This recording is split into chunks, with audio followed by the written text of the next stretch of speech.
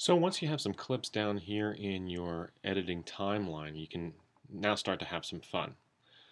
We're going to talk about editing clips. So if you wanted to make a cut somewhere on this timeline, there are a couple ways to do this.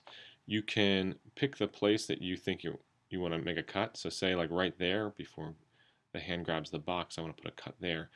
You can click on your clip, hover right around the edge to see those two arrows there, and you can drag this to basically exactly where you want the cut to be or where you want it to start. So let's say right there, and I release, and now the clip starts right there. Another way to do this, and I'm going to undo what I just did.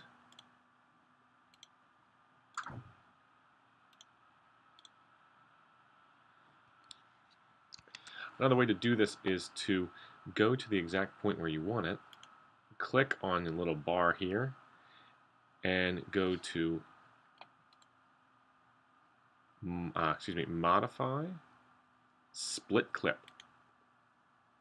That'll put a cut right there, and now you see that there's two separate clips here, and you can click this.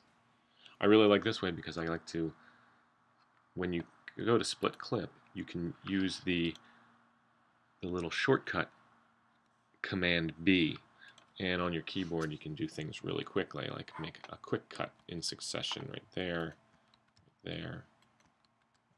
So if you have a lot of cuts to go, it's much easier to use the keyboard shortcuts.